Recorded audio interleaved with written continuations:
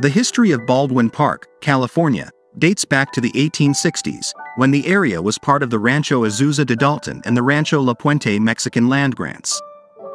The community became known as Vineland in 1860. By 1906, it changed to Baldwin Park.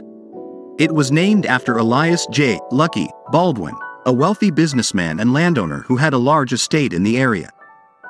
In the early years, Baldwin Park was a small agricultural community. However, it began to grow rapidly in the early 20th century due to its proximity to Los Angeles and its abundance of land.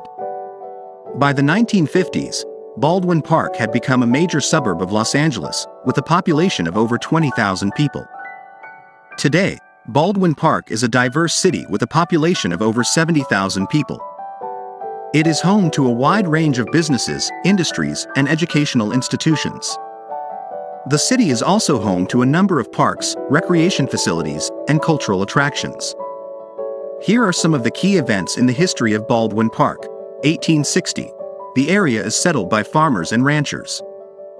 1880. The community is named Vineland. 1906. The community is renamed Baldwin Park. 1920s. Baldwin Park experiences rapid growth. 1956. Baldwin Park is incorporated as a city. 1960s. The city experiences a period of economic decline. 1970s. The city begins to revitalize.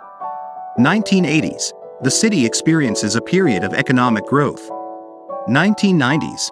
The city continues to grow and diversify. 2000s. The city experiences a period of economic recession. 2010s. The city begins to recover from the recession. Today, Baldwin Park is a vibrant and diverse city with a bright future.